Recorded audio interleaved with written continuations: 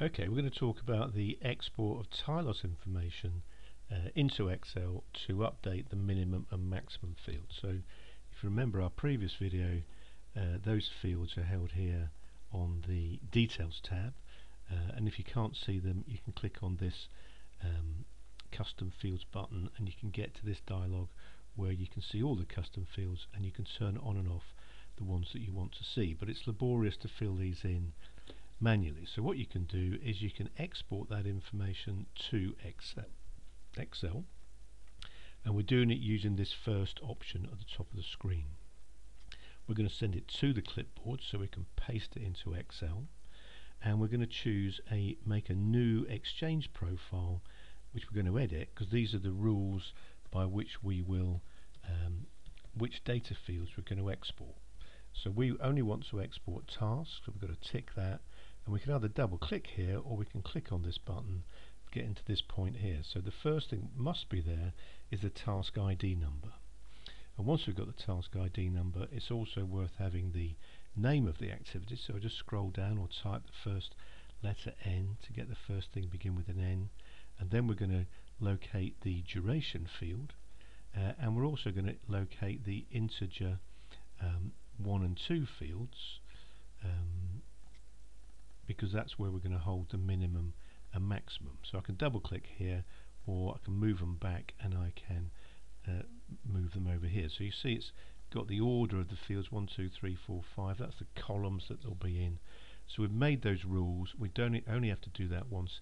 It'll be there the next time you do it. We don't have to worry about any of these things because we're only taking that basic information. We confirm that profile, and that profile is added to a list that will be there regardless of which TILOS project you open. So we just click on finish and it tells us it's done all that. It's put it on the clipboard and we can close that. So then we need to get Excel, which I've got over here, and we're going to paste it because it's on the clipboard. So there's the information that we've just brought in, and rather than typing it by hand, I think I'd rather say that I'm going to use the formula. I'm going to take the original duration and use the 90% value of that, and I'm going to use the regular duration and I'm going to take 25% more of that. And I think these columns really should be integers themselves, so I don't want any decimal places to come back.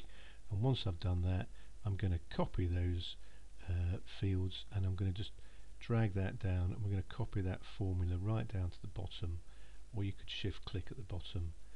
So we've got those durations, minimum and maximum durations. So we just now select those columns, those 5 columns, and we copy them back to the clipboard, and then we go back to TILOS and we go File, Imports, and it's the top option again. We're going to take plain text data, and next. It's on the clipboard. We see those grey text. If you haven't got the grey text, you haven't copied it in Excel. I would say next, and we don't want to use the same profile because we don't want to bring the duration back. We just want to bring the minimum maximum. So we're going to copy that duration and we're going to edit it, and we're going to call it QRSA import. And again, you've only got to do this once, and we're going to double click on the word tasks, and we're going to take the duration out of the list. So it's just got, we're not changing the numbers because they're in the same columns. We're confirming that twice, and then we're going to click on finish, and it tells me that it's updated all these tasks, and it must say updated because they already exist. So then if we look at any of the values, we see that they've got the minimum maximum duration. So now you can then export this in the way we showed you before to create the QRSA file that you send to the team. So that's how you import and export minimum maximum duration in minutes. Thanks for your time. Simple as.